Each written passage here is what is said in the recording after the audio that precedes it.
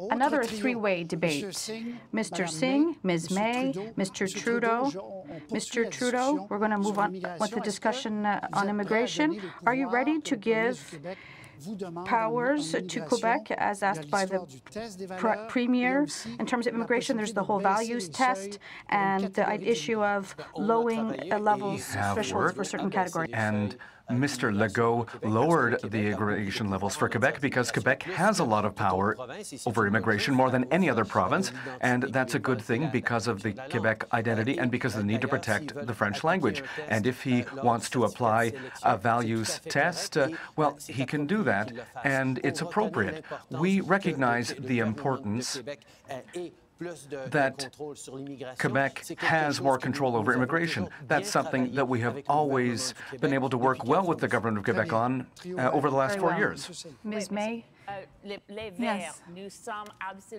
The Green Party is absolutely open to talking with Mr. Legault because as Greens, we are absolutely committed to working with the Quebec nation as equals. But at the federal level for the entire country, we are committed to increase the number of immigrants for two reasons.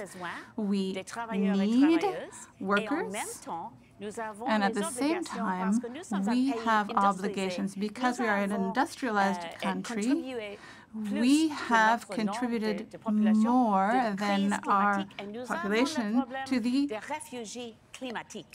crisis, and we have climate refugees as well. Quebec, it's very important.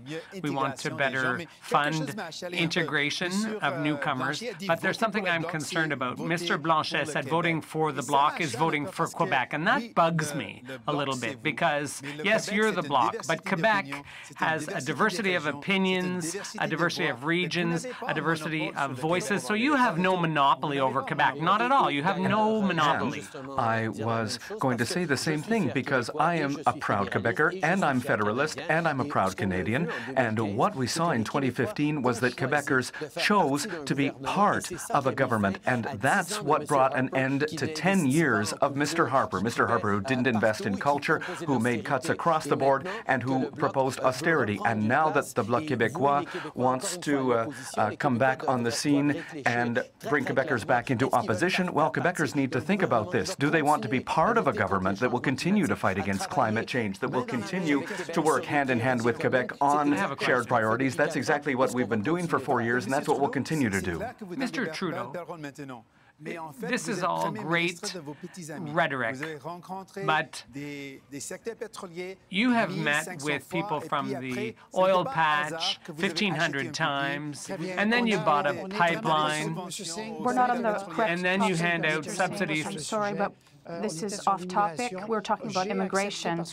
I accepted this because powers of Quebec and immigration, it's somewhat related, but we're not going back to pipelines. Yes, thank you, Mr. Roy. But with regard to immigration, Mr. Trudeau, you did something that you promised never to do, and that was to hide legislation in omnibus budget bills, and then you've hidden things with a violation of refugees' rights. It was hidden in an omnibus bill. So it was something that canceled the human rights of people who were looking for a life, a safe life here in Canada. That is absolutely false, Ms. May. We understand that Canadians believe that we need to have a fair and strong immigration system that applies to everyone.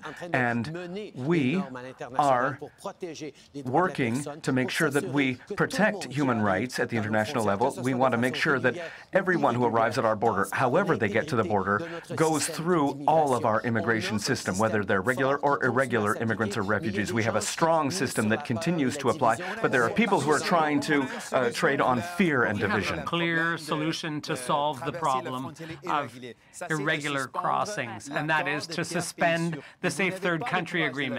But you don't have the courage to do that because You don't have the courage to condemn someone like Trump, who is putting children behind bars.